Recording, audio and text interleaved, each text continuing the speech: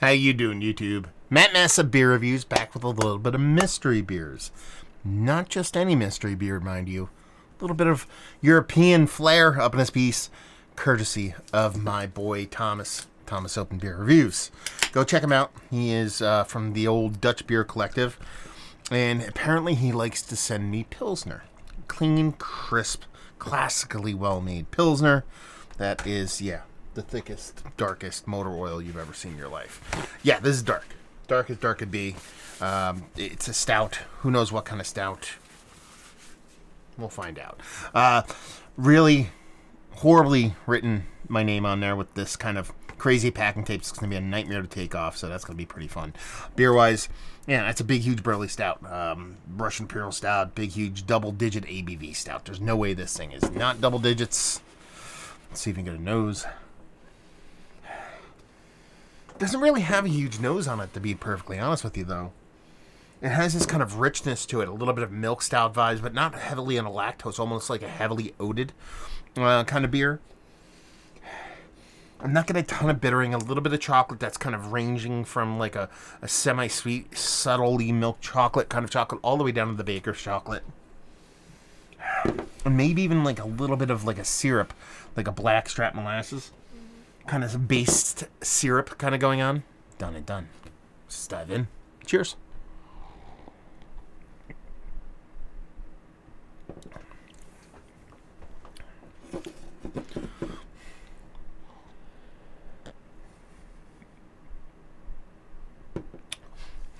So it's much more bittering in the taste than it is in the actual nose. In the nose, you really don't get much as far as bittering goes.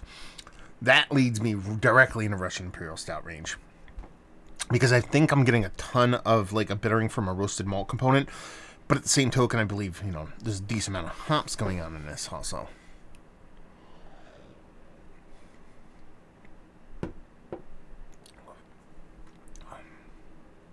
I think it's a base beer. I don't think there's much to it outside of a core 4. If you told me there was something like, you know, fucking walnuts or something super subtle in there, I'm not going to get angry at it. Even a small dose of coffee I'd be on board with, but it would all be kind of like I've gotten those kind of vibes from core 4 beer that leans a little coffee-like before.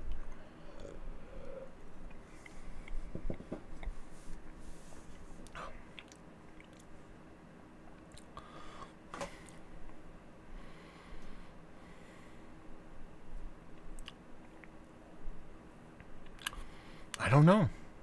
I don't know. There's something about it. There's something elevated, but beyond that sweetness, I still want to lean into a little bit of kind of a molasses thing thrown in there. But it's not too crazy. Let's put it this way. I think this is delicious. It's, you know what this comes off to me like? Man, is it that beer?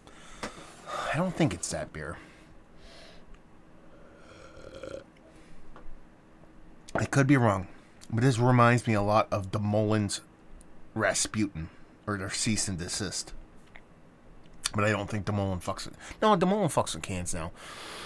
But that's, yeah, that's just kind of how it comes off for me. So it comes off as a 12.3% Russian Imperial Stout with molasses. I'm going to say it. I'm going to say molasses because I believe there's something in it outside of the base malt of the beer. Done and done. It's not a barrel.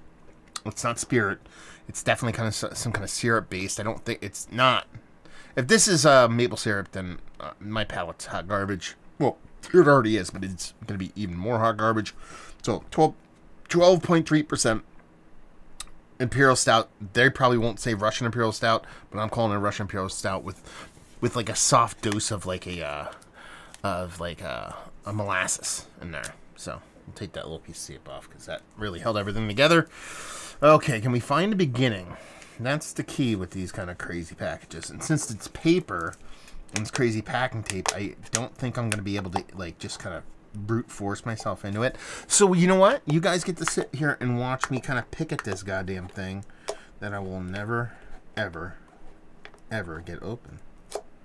Actually, no, I might be able to brute force. Oh, there we go. Well, there's the top. We're off to a good start there. Old-timey eyes, baby. Gotta find that beginning. Almost there. Almost there. Oh, that's tape going down the bottom. Son of a bitch. Okay. There we go. Now this we can just tear off. That wasn't nearly as bad as I thought it was going to be. So it's a black can. Okay. And then we are sitting on a Crooked Spider Russian Imperial Stout. Wasserman's Craft Brewery from Netherlands. Let's see. It says here, it says, oh, I can't read that. That's not in English. Let's see. Distinctively different and exciting flavors. Only 9.6. Wow, I was way off in the ABV level. I don't know what any of that says there, so if somebody over there, Thomas, or somebody in the old Deutschland wants to translate that for me. Wow. I know it was Russian Imperial Stout. There's an added sweetness to it. I don't think there's anything but core 4 ingredients in this. I wouldn't be able to tell you anyway because I can't read anything on here. But I'm pretty sure it's just a core 4 beer. And it's very tasty. Very well done. It has a nice kind of sweetness to go along with that bittering. The bittering part of it is very elevated. So that's why, you know, I kind of leaned into the Russian Imperial Stout portion of the show. But there was a big sweetness. That sweetness is really what drove me towards that 12 and change percent. This being 9.6% and being this sweet, I don't get it.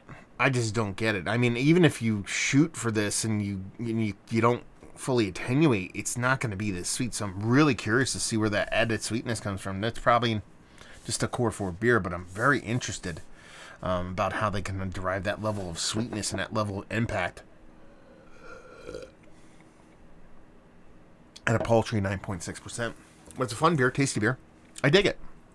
And the mouthfeel's dense. I didn't even really talk about that. It's got those super thick C's going on, and a very tasty beer. Very fun. Thank you very much, Thomas. Very cool of you.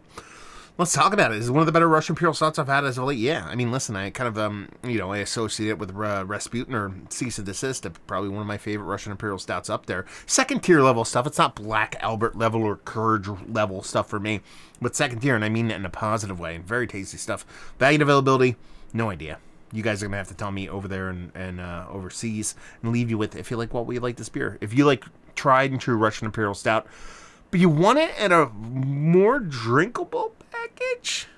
Do you know what I mean? Like, because you're talking about sub 10% Russian Imperial Stout, this impactful at that ABV level. It's pretty impressive. So you like your bigger beers, but you want a little bit less ABV. This one's got everything you want, baby. So there you go. Another review in the books. Hopefully you guys enjoyed it.